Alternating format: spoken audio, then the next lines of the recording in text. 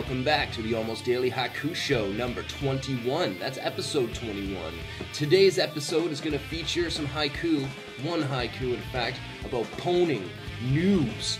We're going to pwn some noobs today, kids, so let's get down to business. And if you're a noob, prepare to get pwned. Pwnedy, pwn, pwn, pwn, pwn. Pwn. You noob. But I'm not talking about pwning noobs at some online video game. I'm talking about pwning noobs at the most amazing game in the entire world, the most amazing hobby that you could possibly have. And what is that, guys? What is that, haiku heads? Well, it's table tennis. But I could smack talk all day, but seriously, we might as well get on with the haiku because that's what this show is about. Even though I am an amazing ping pong player and I know you want to see more of my ping pong skills, maybe I'll give you a little bit of that later, but here's the haiku. You just got pwned, noob. Your ping pong skills are whack, kid.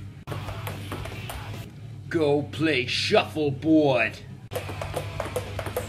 So if you were a noob who wants to get ping pong pwned, or who wants to write a haiku that you think is better than mine, because I'll pwn you there too, give me a video response, write me back, write me a comment, and prepare to get pwned, noob.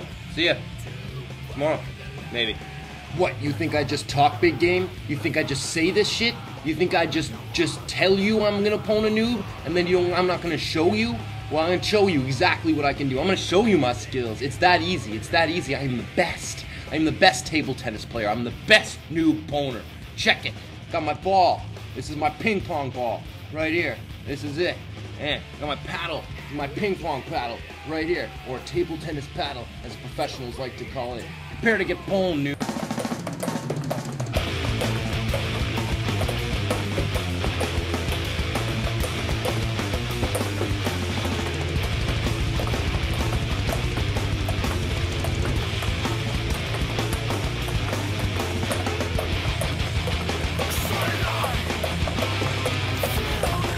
This is my ping pong ball.